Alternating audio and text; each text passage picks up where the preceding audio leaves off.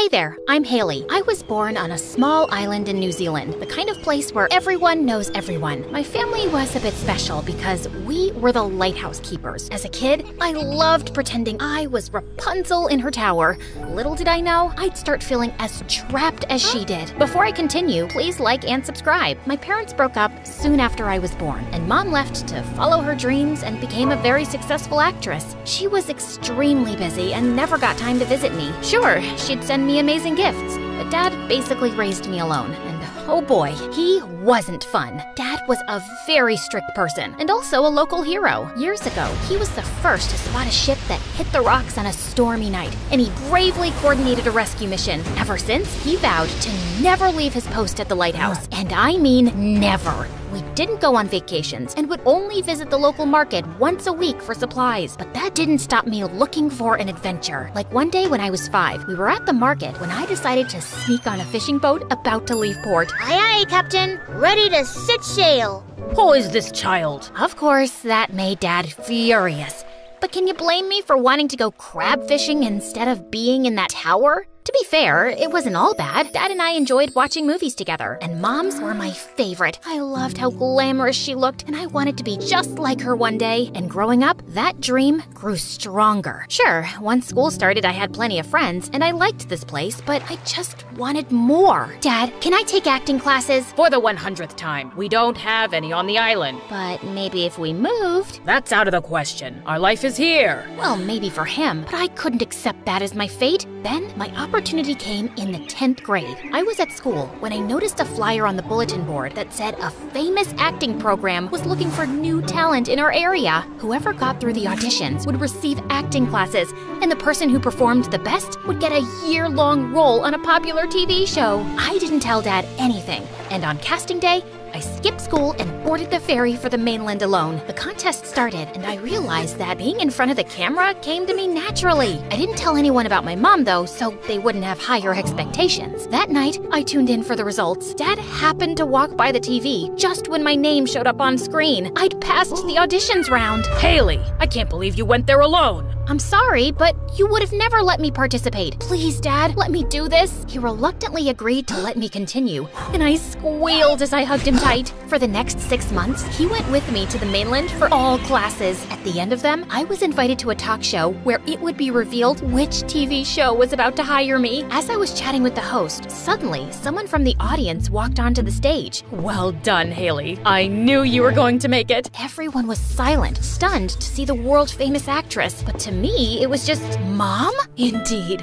After all these years, we are reunited, love, and we'll get to work together on the new TV show. The audience gasped and cheered as Mom hugged me, and I was speechless. I had no idea she was a part of this. I walked backstage with Mom, where Dad was waiting. Nice to see you, Celia. It's been what, 15 years? And now you're suddenly Haley's adoring mother, ready to take her away? Oh, if you're such a good father, don't stand in the way of her dreams. And can you just straighten your ugly tie? It's driving me crazy.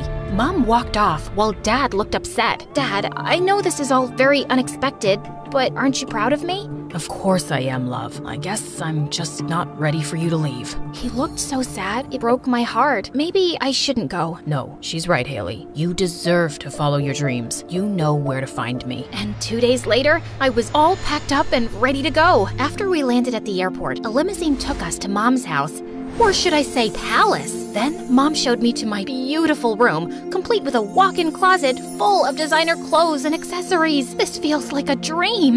No, honey, it's your life now. Mom, I just don't understand one thing. Why didn't you ever visit me? Oh, sweetie, I wanted to so much, but there was never a good time. You don't know how hard it is to make it in this industry with no support or connections. I barely even had any money. I had to fight hard to get good roles and grab every opportunity. But now you won't have to fight so hard because I'll make everything easier for you. I felt overwhelmed by her love and attention, and it was so cool to have the great Celia as my mom. But soon, I discovered Mom was a bit strange. All her clothes and shoes had to be arranged by color. She would schedule every minute of her day and give our staff some crazy tasks like cleaning the ceiling. She wanted us to make public mother-daughter appearances in matching outfits, and the designers got an earful if they weren't identical. On my first day on set, I went alone, feeling super nervous. My first scene was with Jake, the gorgeous male lead. He was so distracting, I kept forgetting my lines. Cut. 10-minute break, everyone. Especially Haley. I felt so embarrassed. Can you even act at all? Excuse me? I'm just saying, there are plenty of talented girls who can take your spot. If you have nothing nice to say, you do have the option of staying quiet. If you don't know how to act, you do have the option of leaving. What a jerk!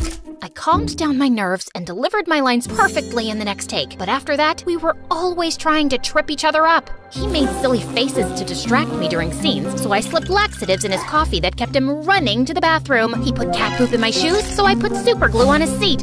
You get the gist, right? But one day, I found out it was the makeup artist's birthday, so I ordered a huge cake to surprise her. This was your idea? Yeah? Why? Did you put something in the cake? No, just wishing you ordered chocolate. Who likes pineapple cake? SpongeBob.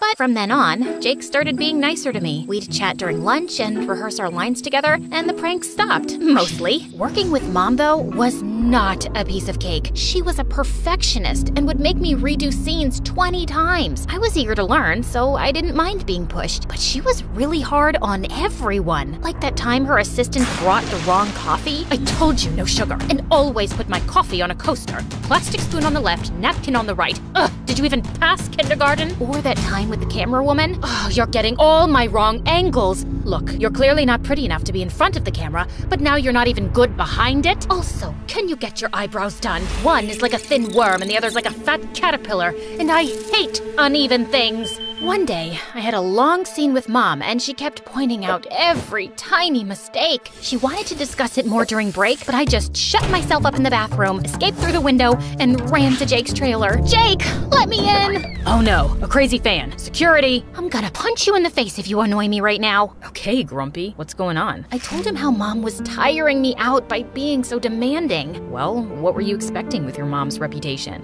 What do you mean? Your mom is famous for being difficult to work with. No one likes her because of her bad attitude. I literally had to sign a contract that I wouldn't pick fights with her, because I can't stand rude people. Hey, that's not really fair. Yes, Mom can be hard to please, but that's because she's passionate about her work. We're all passionate about our work, but we don't act bratty. You have no idea what she went through. She started from nothing and struggled alone for years. Look, I just felt a bit frustrated, so I vented to you, but that doesn't mean you get to diss my mom. I was about to storm off, but Jake stopped me. You're right, I'm sorry. You just came to vent. Maybe, since she's your mom, you can tell her to be less critical of you sometimes, because I think you're pretty you're all right. For some reason, my heart fluttered as I walked off, but I didn't take Jake's advice and talk to Mom. I understood this is who she was, and I just had to work hard to make her proud. Soon after, we got news about the ratings of our season. It was a huge success, and the studio wanted to sign us for season 2. That's great. Of course, we'll need you to double our paychecks if you want Haley to stay. You know we don't have that kind of money. Mom, isn't that double the paycheck or Haley walks? Fine.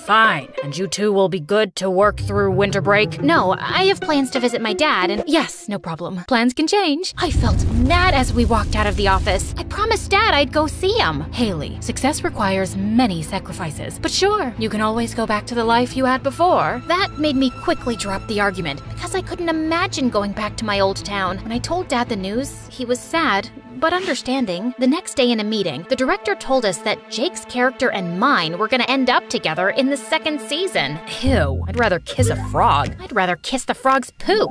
Make sure to brush your teeth that day, Haley. I'll make sure to eat garlic instead. And here I was, hoping for something more romantic. I wasn't sure if he was joking, but just then, Mom pulled me away. As we climbed into the car, she started lecturing me about not getting crushes on my co-stars, as if I could help it. Yeah, duh, I have a crush on Jake. That evening, I was in my room watching MSA videos when Jake called. Haley, are you watching the news? I turned on the TV and was shocked to see reports of a devastating hurricane that had swept over my island. I tried calling Dad, but the line was down. I was so worried, and finally, hours later, Dad called me back. I'm fine. Well, except for the torn ligament in my arm. I'll need surgery for it, and the lighthouse is damaged, and most of the town too. Dad, you just focus on getting better before anything else, okay?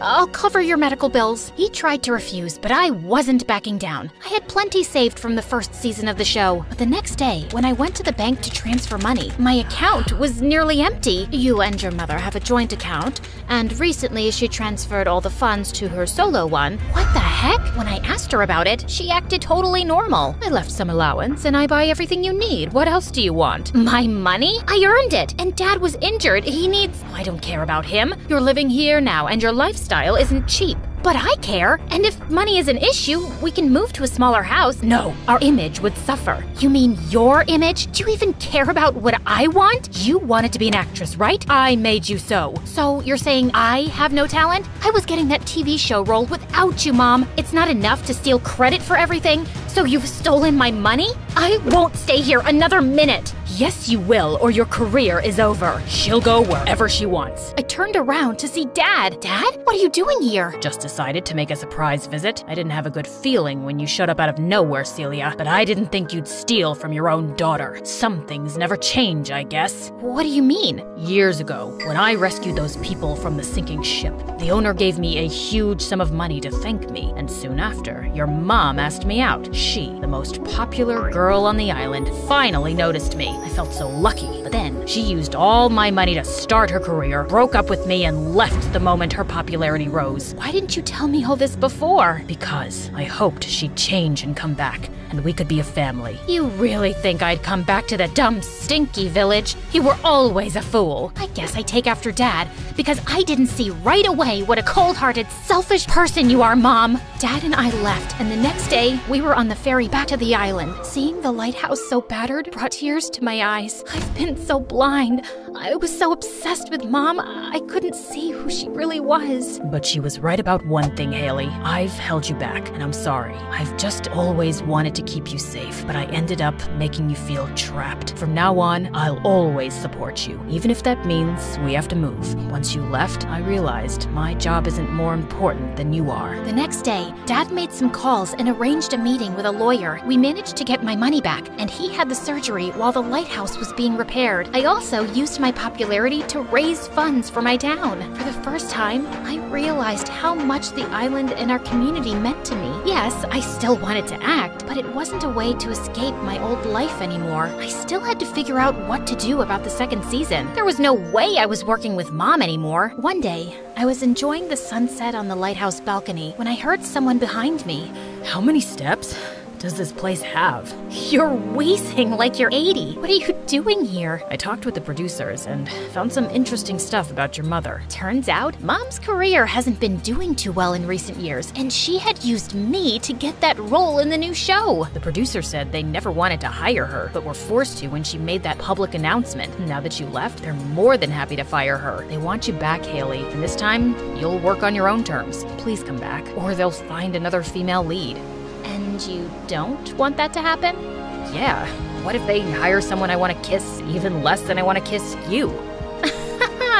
That would be terrible. Then I suppose I'll have to rescue you. You're my hero.